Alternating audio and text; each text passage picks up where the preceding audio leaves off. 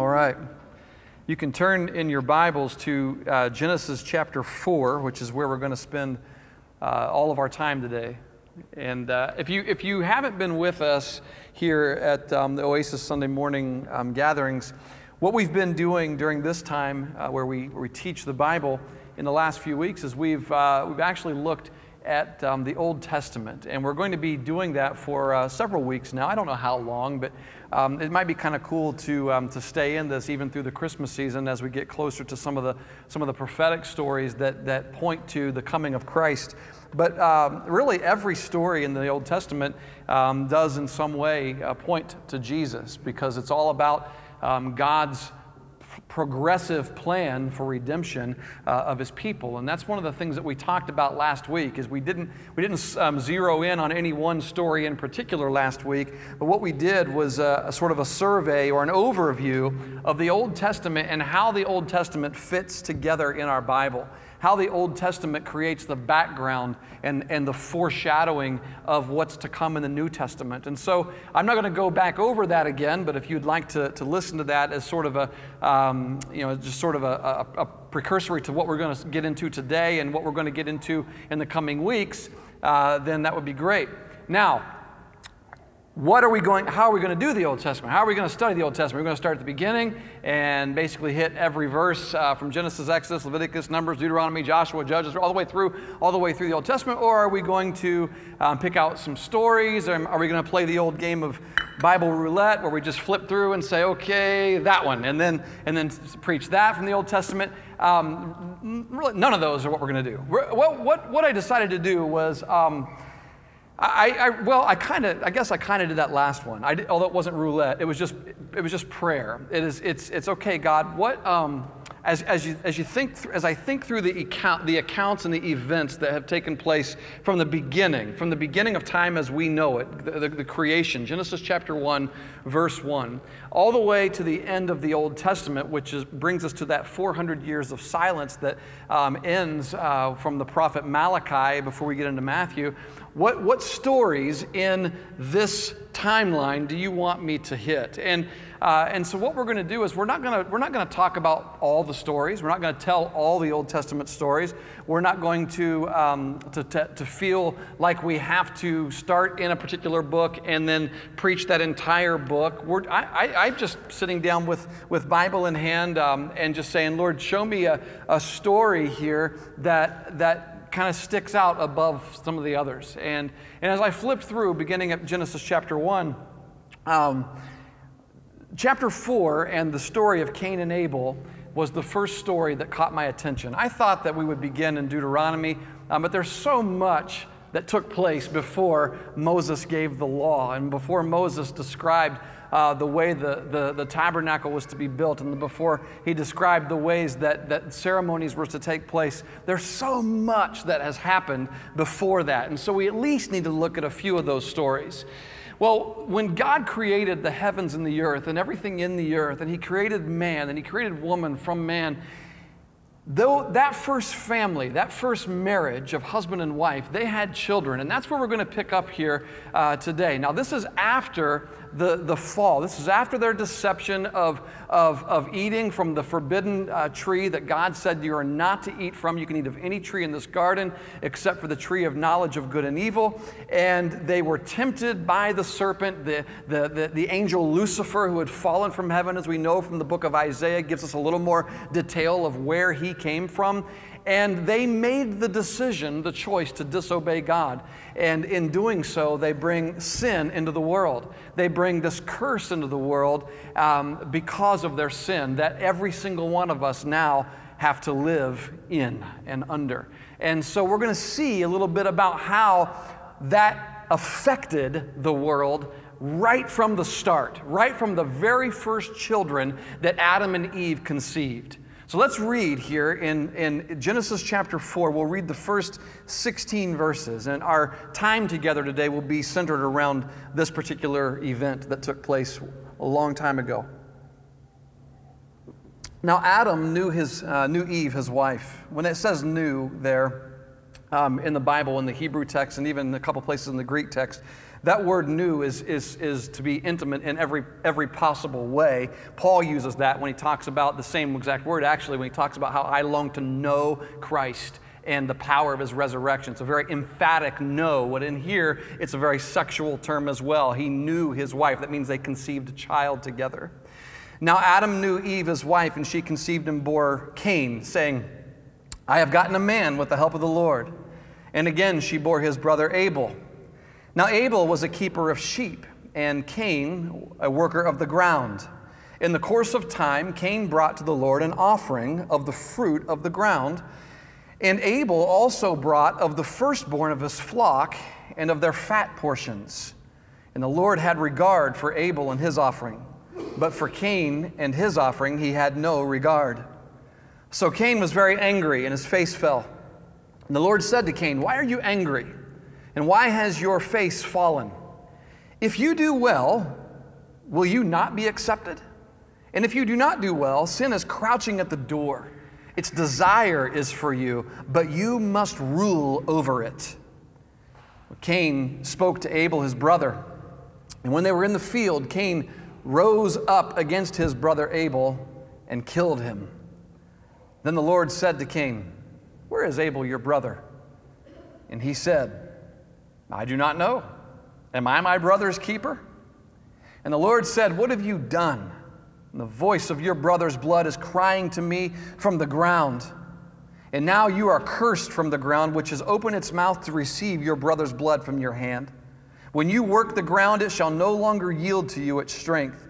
You shall be a fugitive and a wanderer on the earth. And Cain said to the Lord, my punishment is greater than I can bear. Behold, you have driven me today away from the ground, and from your face I shall be hidden. I shall be a fugitive and a wanderer on the earth, and whoever finds me will kill me. Then the Lord said to him, not so. If anyone kills Cain, vengeance shall be taken on him sevenfold. And the Lord put a mark on Cain, lest any who found him should attack him. Then Cain went away from the presence of the Lord and settled in the land of Nod, east of Eden. Why don't we pray together before we talk about this story? Lord, again, we come to you this morning just as we did a week ago this time, and as we do every week during this time. And our desire is to, in some way, hear from you, hear your voice. And I know sometimes it's difficult to discern your voice and what you're saying when it's always my voice that's being heard. And so my prayer this morning is that you would simply use me as a conduit for water as it flows into our cups as we get drinks out of the sink. We don't see that conduit. We don't know what's going on underneath there and underneath the ground and where the water comes from, but we love the water. It tastes good, it's refreshing, and it nourishes our bodies. And I pray that this morning that as these words come from my mouth, it will not be my voice or my understanding of them that the people in the room here discern, but it would be your Holy Spirit. And so what I'm praying for, Lord, is that your Holy Spirit would come. I know that you're here. We know that you're together with us as we sing this morning. The excitement and the passion that was flowing in this room out of the hearts of the people and their voices was so evident. And my prayer is that we be very sensitive to your Spirit today, that you would speak to us through this old story that shows us an example of your love and your grace. For it's in Jesus' name we pray. Amen. Well, this is a story. If you think about it, it's the story of about the first dysfunctional family. Some of you have come from families that have had extremely difficult times, and this is where it began. This is the first murder ever recorded in time that we know of, the first murder. And you know, traditional commentators have a tendency to race through this story. It's really, sometimes it's kind of hard to find depth of commentary and study about this story, because everybody wants to race through this story and looking for Jesus to defend God here. because there's some really troubling things that God decides to do or not do in this story. And so what happens is that we immediately go to Jesus, and if you think about it this way, and I spent a little time studying some Jewish theologians and Jewish authors when I did this story preparation this week, because the original readers before Christ didn't have the luxury that we have of thinking about the grace of Christ that is to come. They actually had to wrestle with these stories in the Old Testament. I remember one of the Jewish theologians says, I don't have the advantage of reading Jesus into my Bible, so I have to grapple with the God of the Hebrew Scriptures. And I think we should too. I think we should do that a little bit, at least as much as we can, without totally forgetting that the promises of the New Testament are present in the Old Testament, and that God is the same yesterday, today, and forever. This is the same God of the New Testament. There is nothing different about this God. He is the same. When we read some of these ancient stories in the Old Testament, the way we read them, we should read them in a way where we want to get to know the person that you're reading about. And if God is the hero of all of these stories, if Christ really is the hero, Christ the Creator is the hero, then what we want to do is get to know Him better. And when we want to get to know someone, a person, a personality, we don't just read theology books that tell us about their character. What we do is you observe their character. You observe their behavior with other people and how they made decisions and the kinds of, you listen to stories and things that they have done in the past, the ways that they treated people and the ways that they reacted in different situations. And that's one of the big ways that we get to know all of the characters in the Old Testament. If you really want to get to know Moses, then that's what you do. You kind of have to put yourself in the story and walk with the people that were behind Moses in the wilderness. And you have to kind of think about what it was like, what he was dealing with when he said what he said. Well, if we're doing that with all the other Bible characters, then we ought to do that with God as well. Listening, to the stories that people have told about God over centuries, and observing how He behaved in relationships with people over the course of time. This story has a couple of main characters. You see God and Cain having conversation in the majority of this story, and there's some really peculiar behavior here. In this particular story, what we observe is, in many ways, very troubling behavior. We need to face that. We need to face the fact that God is complicated. That this is a complicated thing to think about before we rush into some happy ending in the New Testament, which we know is there. We need to pause for a moment and think about what they read in those first days, in those first before Christ came, in that 400 years of silence. How did they portray what God had done in these stories? And that's what we're going to do. Here in Genesis 4, we have what looks like and what's been described as, by some theologians and by some commentators, a capricious God or a fickle God who apparently makes an arbitrary choice between the offerings of two brothers. These two brothers bring an offering of worship, or at least that's what it looks like to Cain. I guess we could say that. I mean, Cain feels that way, and many commentators feel that way. This is just an arbitrary choice. God liked one, but not the other. And you also see a God who stands by silently while an innocent man is, for all we know, bludgeoned to death by the hands of his brother. And we have a God who refuses to do justice, who refuses to kill Cain just as Cain killed Abel. And none of this makes any sense to us, except for the fact that it rings really true to what we see of God in ourselves, in our own lives. We live in a world where the Abels, who do everything right, still suffer at the hands of others, where it seems like God may still be making arbitrary choices. Do we not? Do you not feel that way sometimes? Where God stands silently by while throughout history, think about it, Jews were slaughtered, Africans starve. Today, while women are raped and children are abused, Sometimes you wonder, where is he? What's he doing? Where God doesn't swoop down and punish the ones that are responsible for these great atrocities that we have in our world all around us all the time. And Genesis, the whole book of Genesis, rings true with what it means to be a human being living in this world. I mean, all the stories in this book, I mean, if you really look at this from story to story to story, there is sin, there is evil. If you turn the stories of Genesis into a graphic novel or a movie, it would require an NC-17 rating. These stories are not pretty, and they are certainly not G-rated, but they ring true even to our experience today, here and now.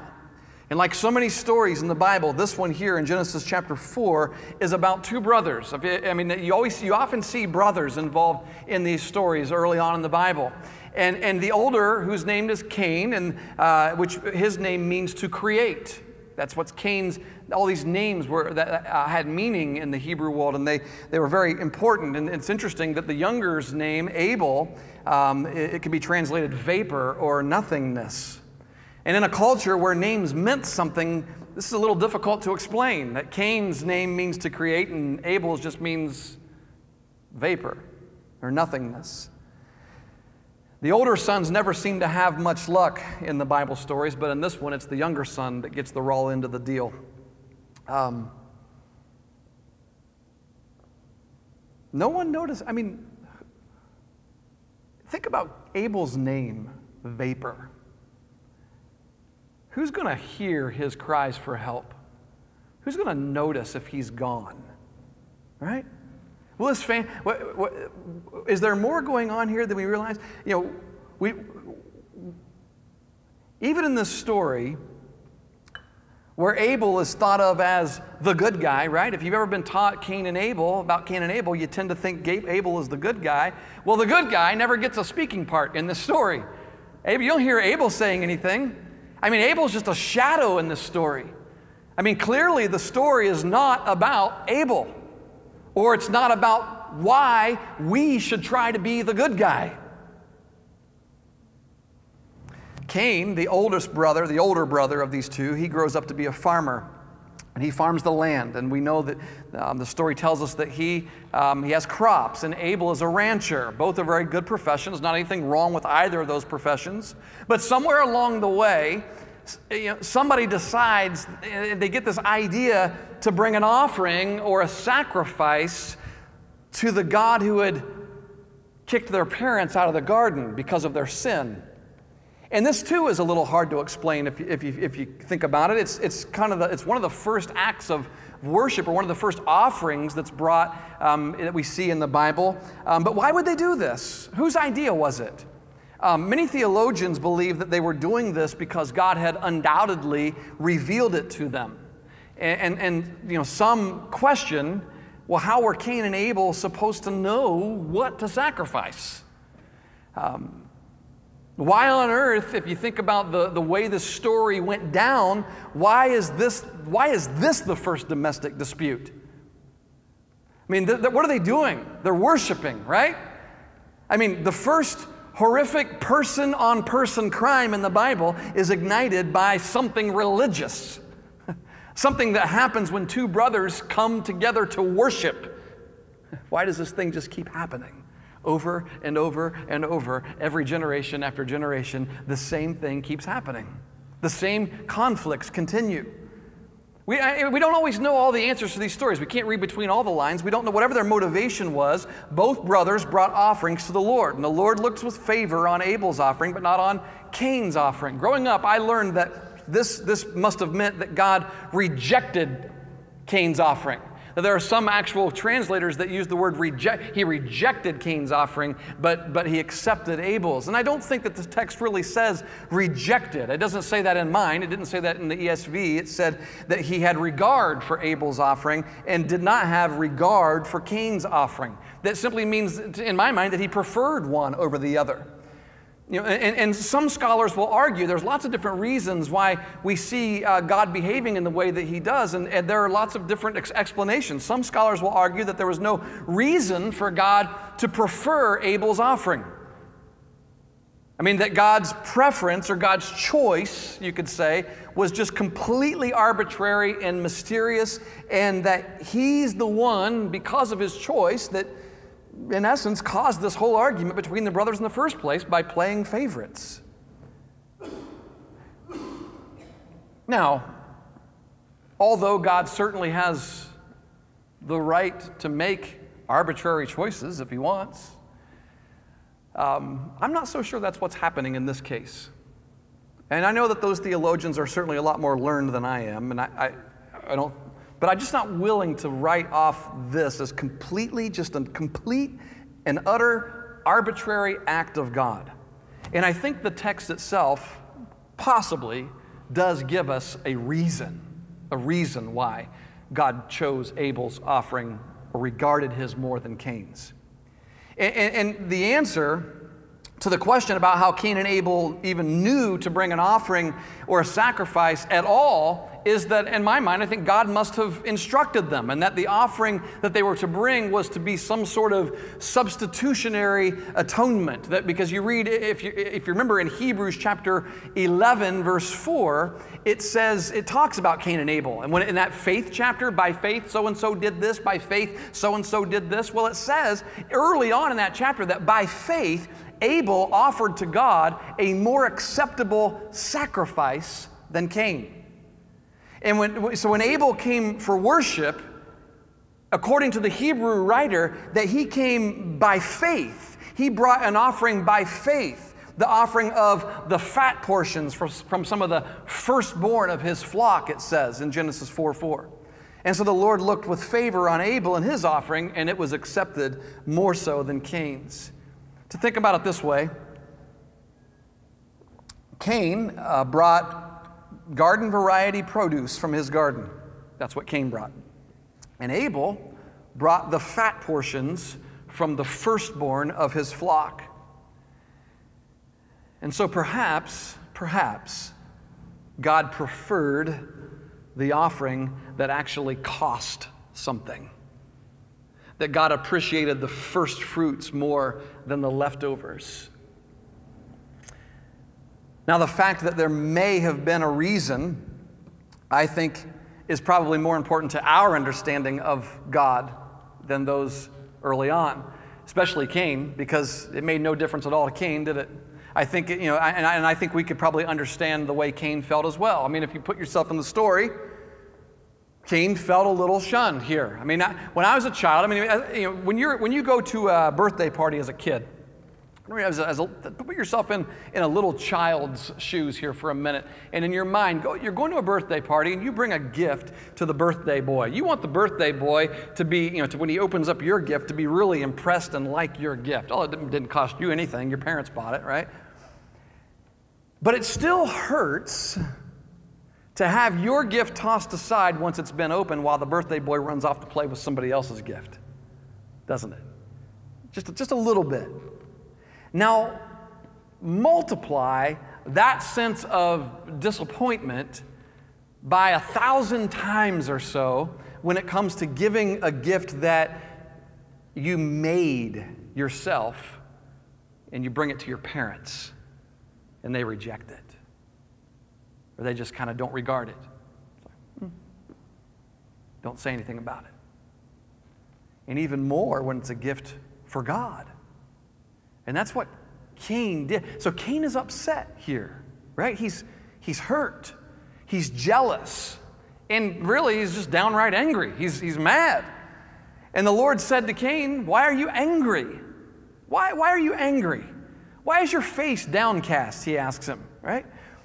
And here comes sort of the most, one of the most controversial, maybe even one of the most hard to interpret parts of this passage, maybe, and perhaps even maybe the most important verse in this whole chapter. Verse 7, in verse 7, God says, he sort of says, get a grip on yourself, right? Cain, if you do what's right, will you not be accepted? I mean, God has Cain, who's angry about his offering, and God says, hey, listen, you get another opportunity. Jewish oral tradition has God speaking to Cain here. This is very interesting, in a soft voice, inviting him to try again, letting him know that God's favor is absolutely widespread, that it is within Cain's ability to bring a right offering, that God gives Cain a second chance. But Cain doesn't want one, does he? And the Lord goes on to assure Cain that it is possible. If you do right, will you not be accepted as well? It is possible for you to do right, but it's not going to be easy. And the reason why it's not going to be easy is because sin is creeping into his life little by little. And sin strongly desires to overtake him. This sounds a whole lot like Peter, who writes in the New Testament that the devil prowls around like a roaring lion, just waiting to pounce on any one of us. And here in Genesis, this same personification is taking place about sin being like an animal force that really desperately wants to do us in. And the word here, desire, that is used in Genesis is the same word that God uses earlier in Genesis chapter 3 when he announces to Adam and Eve the consequences for their disobedience. He told Eve that her pain would be increased in childbearing, but her desire would be for her husband. That's the kind of passionate and overwhelming desire that this sin creature has for Cain. It's like sin is sort of a creature, isn't it, or a beast that wants to overtake Cain and wants to overtake a person. God warns Cain that this sin lusts after him with animal passion, with a hunger. That sin desires to overtake him. And then God also tells him something that he tells to Eve back in Genesis 3 when she says that her husband would be her master.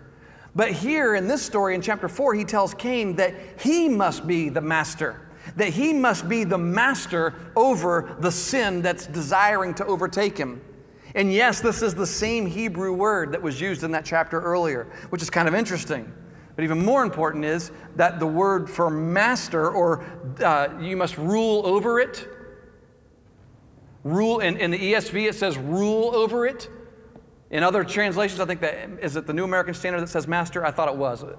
Master over it, you must rule over it. It's the same word in both places.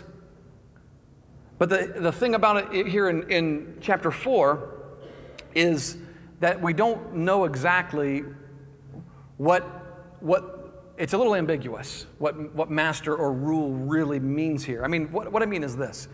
It might mean that Cain must master the sin beast, right?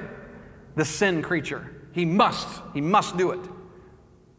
Or it might mean that Cain should master the sin beast. And it might mean that he can master it. It could mean any of those. I mean, it could mean, but any one of those meanings, in any of those, the point is the same. And the point is, it's possible. It's possible. You don't have to be mastered by sin, God is telling Cain. You might think that you are, and it might be very, very difficult sometimes, and it might be knocking at your door, and it might be pouncing on you like a roaring lion, but you still have the power to master, to rule over sin. Cain does not have to give in to sin. And the other intriguing word in verse 7 is the word translated as sin. Sin is crouching at the door. And it's interesting because in the Hebrew, it's just one letter off from the name of a well-known Mesopotamian demon who crouches in doorways waiting to attack. And this is a demon that the ancient readers would have been very familiar with. And God is speaking here in a language that ancient people would clearly understand as he's using these metaphors. But Cain, at this point in the story, he's too hurt. It's like he's allowed himself to just go over the line. He's envious, he's angry, and he doesn't want to pay any attention to anything that God has to say. And it doesn't matter to him one bit if there was a reason that God had preferred Abel's offering over his. He looks at Abel and he thinks, it's your fault, Abel. If you didn't exist, then God would love me.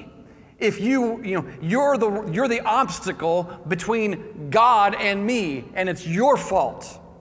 And so Cain's rage and his sense of rejection by God are really, really strong, and he just chooses not to fight against his own desire for revenge. And this sin creature that was crouching at his door now springs at him like a lion, and Cain is consumed with his sin. And so in his angry passion, he lures Abel out into a field, and he attacks him and kills him.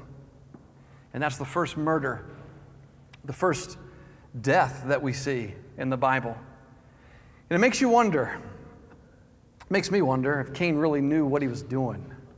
I mean, he'd never seen anyone die before. Did he know that he was capable of snuffing out somebody's life? His brother Abel? I remember when I was a really young boy, I don't know, probably 10 years old, 11 years old or so. I guess not that young, but kind of young. First time I ever shot a BB gun. A friend of mine, Rodney, brings his BB gun over to our house, and I'm like, oh, there's a bird, a robin, right? Some of the best birds out there, robins. And I got that bird in the sight, and y'all are going to hate me after this story, but I got the bird right in the sight, and I pulled the trigger thinking I can't shoot. It's my first time I ever shot, and I watched the bird drop to the ground, and it was immediate. It was immediate. I wanted to throw up. I'd never killed anything before. That bird didn't do anything to me, right? Innocent. It just happened to be there. And I shot and killed it for no reason at all. And it made me sick to my stomach. Is that what happened to Cain? Was he surprised of the fact that his brother was no longer, was he horrified? Was he sorry? Was he even sorry? And even more, where was God? While this was happening to innocent Abel, where was God? Where did doing the right thing get Abel? Think about this story, right?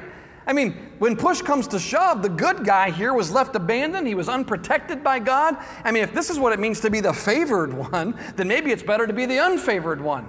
At least Cain is still alive in verse 8. Abel's been erased. He's become exactly what his name means, a vapor, nothingness. He's gone. And then God shows up afterwards, and he asks Cain, where is your brother? God knows where his brother is, but he asks, just like he asked Adam and Eve in the garden. He knows where they're trying to hide. But Cain responds, and he responds with a question that's resonated from generation to generation, still lives on today. Maybe some of you have even used this, right? Am I my brother's keeper? Am I my brother's keeper? Well, yes, Cain, as a matter of fact, you are. And we all are. We are. Now, of course, God knows perfectly well where where Abel is. And the Bible tells us that he had heard Abel's blood crying out from the ground for vindication or vengeance, right? And this is the same word that's used throughout the Old Testament for whenever the oppressed will cry out to God for help. Frederick Buechner says that Abel's blood cries out with the sound of a wounded animal. And Cain just can't keep his dead brother to keep quiet, to keep still. It's just, there's no way for his sin to hide from God. God's going to find him out, and God is angry. And his response is unusual in the sense that he decides to not kill Cain, but to send him away to the land of Nod. Cain gets a life sentence, not a death sentence. And that doesn't seem fair. It doesn't seem just. Nobody should get away with murder, right? In 2011, a convicted murderer was executed in a federal prison in the state of Georgia by lethal injection. And justice was done. And this story made several headlines because it was videotaped. And it was the first time an execution by lethal injection had ever been video recorded. And the purpose of that, according to the governor, was that they would hope that it would minimize or cause some to be frightened to not commit the kinds of murders that would require such just punishment. Well, what happened was in 1993, the prisoner, whose name was Andrew DeYoung, maybe some of you remember this story, he was 19 years old, and he entered his family's home in the middle of the night, and he stabbed his mother, Catherine, while she was sleeping. And, of course, her husband, Gary, wakes up because of her screams, and he struggles with Andrew, but he's also killed. And Sarah, his 14-year-old sister, heard the commotion, and she came out of her room and went down the hallway to see what was going on, and Andy proceeded to stab her to death in the hallway outside of her parents' bedroom. Well, his 16-year-old brother Nathan escaped through a window and came back later with a neighbor just as Andy was leaving the house. He also had an accomplice with him, Andy did. He was supposed to, the accomplice was supposed to go in and take care of the brother, but that's when the brother escaped. Nathan was the one to identify Andy as the murderer at his trial. Well, according to the prosecution, DeYoung had killed his family in order to collect an inheritance from their estate, which was estimated to be worth approximately $480,000. And after this incident, there were hundreds of news reports and blogs and online forums, many of which you can still find today. I looked up last night and looked at some of them, and there are comments that are still being made underneath some of these articles that have been written about this story. Most of those comments were followed by total strangers who, most of them arguing for or against the death penalty, and many of them actually had no knowledge or little knowledge at all of the events that actually took place. One example of this is a comment that was made by a person who said that he was sure that if you asked the victims' families, what they think of capital punishment, that they would say that Andy deserved to die and that they're glad to see him dead. Well, the problem is, in this case, the family of the victim is also the family of the murderer. I read one particular article where there was an interview of one of the family members, an uncle of Andy DeYoung.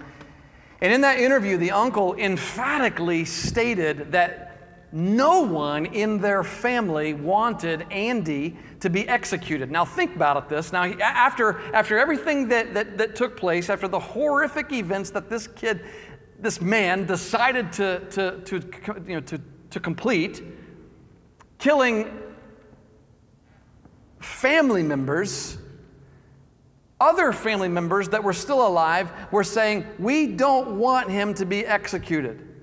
And in fact, at his sentencing, Andy's grandparents pleaded with the prosecutor and the judge for a life sentence rather than a death sentence. And the reason was so that Andy would have all the time that he needed to be made right with God. That was their reason. And also so that they, the family, would have all the time that they need to forgive him. Forgive him for killing their daughter, their son-in-law, and their granddaughter. And so they did not want to see him dead. Now let's come back to this story in Genesis 4. Because it brings up a similar question, I think. Why didn't God kill Cain for killing Abel? Why didn't God choose justice? Because God is just, right? We know that God is perfectly just. That is one of his characteristics. It's one of his attributes that we love about God. God is just. So why didn't he kill Cain? Because that would be the just thing to do. Maybe because God loved Cain too.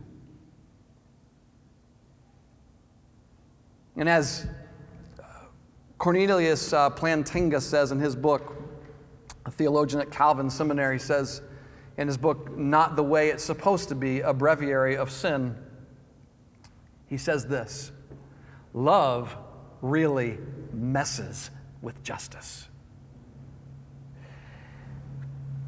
I don't think any one of us want to live in a world where justice is always triumphant over mercy.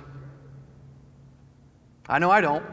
Because if we have any sense of self-awareness at all, we know that a piece of Cain lives in each one of us, that we have a little bit of Cain in us. We like to believe that rationality and morality and commitment to God are a lot stronger than evil. But the fact is that passion is enormously strong. Jealousy is enormously strong. And so rationality and morality in the face of passion and violence are actually rather weak. And so the temptation to give in to this beast that sin is so great. And the ability to give in to the sin that's inside each of us is so great. And each of us needs to confront our own ability to do great evil all the time, because this same sin is lying in wait at the doorstep, just as it was in the story that we studied here today. It's called original sin. The same sin that God is talking about with Cain is the one that is lurking at you as well. We're all capable, although we might admit it or not admit it, we're all capable of giving in to our most murderous rages and our most passionate jealousies. And the good news is that even here in this story, we see the good news about the alternative to this. And that is, we don't have to. That's awesome. It's right here in the first story of sin, the second story of sin in our Bibles. It says we can do right. God tells Cain, you can do right. You can please God. But it's never going to be easy. And it's never going to be naturally your first instinct. Theologian Walter Brueggemann describes sin and evil as an animal yearning for destructiveness that will destroy both the victim and the perpetrator. And he says Freud may have gone on, first named it id, but he was not the first to recognize it. Genesis's metaphor of the ambushing animal reminds us that any one of us may be torn apart by that raw animal power at any moment. Now, of course, God knows this. He knows how difficult obedience is. He knows that. And so from the beginning of time as we know it, we see God with justice in his left hand and mercy in his right hand. And God is perfect in both. And in Genesis chapter 4, he doesn't do what is just, does he? He doesn't take Cain's life as a punishment for Abel's life. Now, he punishes Cain, but he doesn't kill Cain. But for Cain, if we think about the rest of the story, for Cain, the punishment may have actually been worse than death. I mean, to him, why? Because, he's a farmer, and now it tells us that the ground has become absorbed with his brother's blood. The same ground that's become absorbed with his brother's blood is not going to produce for him. And so he's sent away. He's now rootless. He has no family, he's homeless, he's abandoned, he's alone. And he doesn't want to go to the land of Nod because God won't be there. Right now he's with God. They're with God. And isn't it interesting that Cain doesn't want to obey God, but he doesn't want to lose God either. You find that interesting? Oh, I don't want to obey you, God, but I sure need you around in case I need you. Right? And now the murderer is himself afraid of being murdered. He was scared that someone's going to kill him. And so, as we will see throughout history and all of the stories in the Bible, you will see that God extends grace and mercy to Cain. And it says that he puts his mark on Cain so that anyone who meets him, no one who meets him will lay a hand on him to kill him. It's a mark that proclaims, a couple of things if you think about it. It proclaims his guilt and God's grace. It proclaims both. It's sort of ambivalent. No one can touch him, but everyone sure knows he's a criminal. It's kind of a paradoxical mark, isn't it? No one can touch you or kill you, but that mark shows us that you're a criminal. It doesn't signify anything, or it doesn't signify or guarantee Cain's resurrection or his homecoming in heaven, that's actually going to have to wait until Jesus Christ makes a way for Cain, just as he does for us. But that mark gives Cain time for reconciliation. And that mark protects Cain from those who are out to destroy him. And we have no idea what that mark actually looked like. I think the best that we can do to understand what the point of that mark is to compare it to the water that goes over our heads at baptism when we go under the water. That in the New Testament, as Christians are regenerated by the Holy Spirit of Christ, and your heart decides to cry out in need of Christ, and you put your faith in Christ, and you decide, I want to show the world what Christ has done, then the Bible speaks of being obedient in baptism, and this baptism is a water that comes over your head, and that baptism does the same thing that it did for Cain. It marks both your guilt, your admission that you're a sinner, and it marks grace, that you are forgiven and you are now in the hands of God, that you're protected by God. And this story articulates in such a real way, I think, the double-sidedness of the Christian life. Right? We're in jeopardy all the time for disobedience, and yet we're kept safe. The acknowledgement of guilt and the reality of grace, they come together in this story when God does not let go of the guilty and unreconciled one, Cain. The God who calls this world into being, who created the world, just a short time before this story happened, at the very beginning, he does not stop calling. Not even to this guilty brother. And he's such a mysterious God. I mean, the mystery of God is that God's protection somehow now extends to Cain, even over into this land of Nod, to the place beyond his protection, to the place somehow beyond humanness, and that God's face somehow is still on that brother, even though he's been banished from his home, even though he's been banished from others. And now all Christians, you and me, if you're a Christian here today, have experienced the same kind of thing. We've all experienced grace and mercy. But perhaps for many of us, the experience may have lacked the intensity of being caught red-handed, right? In the middle of something, standing face to face with God, exposed with our brother's blood dripping from our hands, just as Cain was standing there. And so perhaps it's especially those who are hunted fugitives, I guess you could say, like Cain, that are able to join in Paul's words in Romans, singing perhaps the top of your lungs, nothing can separate us from the love of God. Cain's the first one, perhaps. I hope he got it. I hope he realized it. The first one to be able to sing of God's grace in that way.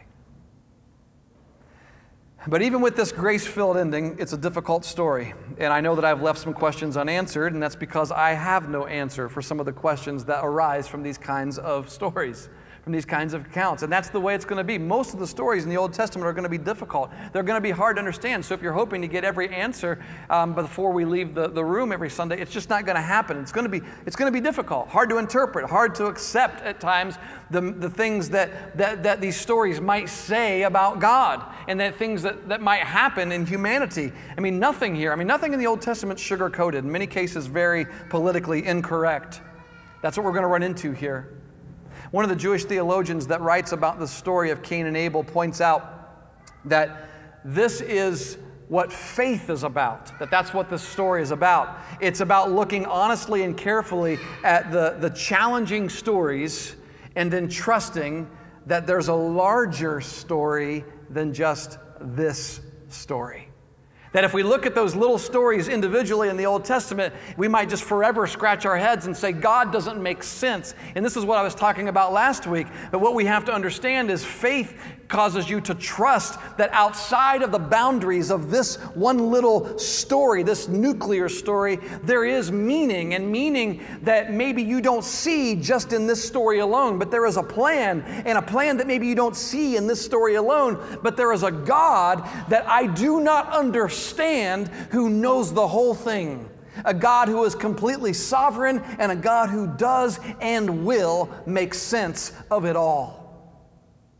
That Jewish writer that I mentioned earlier who said that he doesn't have the advantage of having Jesus in his Bible, so he said he has to grapple with the God of the Hebrew Bible. He went on to say, you know, the God of the New Testament is a Hellenistic, nice, good guy kind of God.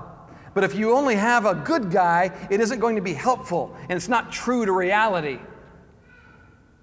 And yet, to only have the Old Testament God that appears to be a whimsical, arbitrary picture of God, it's not going to help either. We must have a very, very complicated picture of God. And that, friends, is a good thing. That's a good thing. I mean, if God is the creator of the entire universe, then at least give him some credit for being complicated. He's not simple. I mean, does God seem extremely complicated to you at times? Don't you sometimes go, what is going on? I just want to say to that, good. God is indeed complicated. He is complex. I mean, loving, just, merciful, angry, gracious, and true, but not simple. That's not the God that we serve. Not manageable. He is a God to be reckoned with. He is a God to be taken seriously, worshiped and adored. He's a God who knows how to balance perfectly justice with mercy, guilt with grace, and he does it with perfection. He's a God who can be trusted to do what is right. Always. He is right. Let's pray.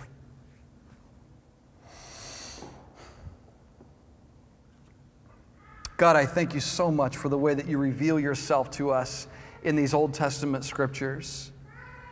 The way that you reveal more pieces of your character and your nature in ways that maybe we wouldn't know if we only looked at the New Testament. That we need to take everything into its complete context and see that you all along have been a God of mercy. That you are a God that is absolutely just and absolutely full of grace and desiring for reconciliation, desiring that we would indeed do the right thing. I'm so thankful, Lord, that you told Cain that he has it within him to do the right thing, that you gave him a second chance. And the reason I'm so thankful for that is because it's very possible and likely that there are people here this morning that are in need of those same words. That there's a person here this morning that's in need of a second chance. They've screwed up and they know it. And they feel like that they are at a point of no return. And yet, your voice calls to them in the same way that you called to Cain. And you say, if you do right, will you not be accepted also? And Lord, sometimes that's so hard to understand because we know that the righteousness that we have is not something that we attain on our own. That doing right and being morally good isn't what saves us. It isn't what makes us acceptable in your sight. It's Jesus Christ, and it's only his righteousness that's been given to us that makes us righteous. But yet we still see in this story, and like in the book of James in the New Testament, that you do desire for us to do right, to make right choices. And that we do have it within us to do. We have it within us to rule over the sin that is wanting to devour us every day. And so, Lord, this morning, maybe there are some that need to confess sin just to you as they come and take communion. May they just feel that conviction and confess it to you and be rid of it here and walk away from this place committed to doing right. I don't know what it is that your Holy Spirit wants to do from this story today, but I trust that you will as we respond in worship. For it's in Jesus' name we pray. Amen.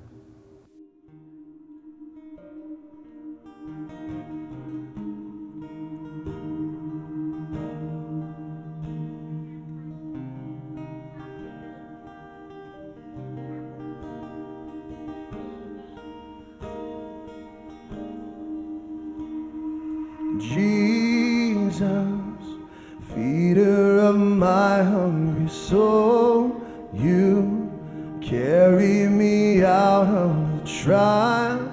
I love when I hear your voice.